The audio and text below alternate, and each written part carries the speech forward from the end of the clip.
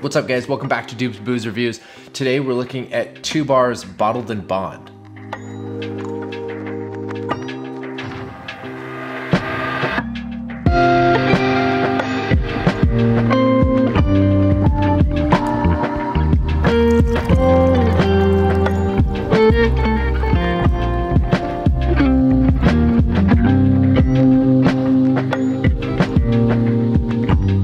So bottled in bond means that a whiskey is aged at least 4 years and it is aged in a bonded warehouse. There are specific criteria on what the warehouse needs to be like to be able to be a bonded warehouse. And then it has to be bottled at exactly 100 proof. This is 2 Bar's 4th installment of their bourbons. I have the rest of them right up there. You can go check out all those videos. This is their bottled in bond. So it's gonna have some really interesting flavors. Let's give it a try.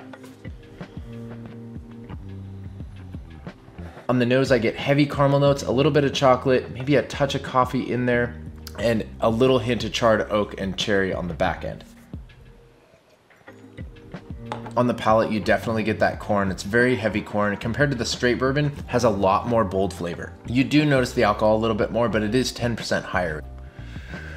Yeah, you get a lot of corn on the finish too. Just like the Elijah Craig Barrel Proof, this is an unfiltered whiskey. There's definitely some oil compounds in here, so I'm gonna throw a little water in here and see if it makes a difference.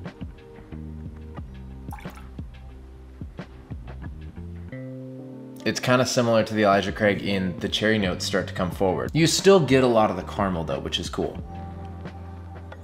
It definitely opens up a little bit with the water. You still get that heavy caramel, but the cacao nibs come forward as well. So you got a lot more chocolate, but definitely very bold.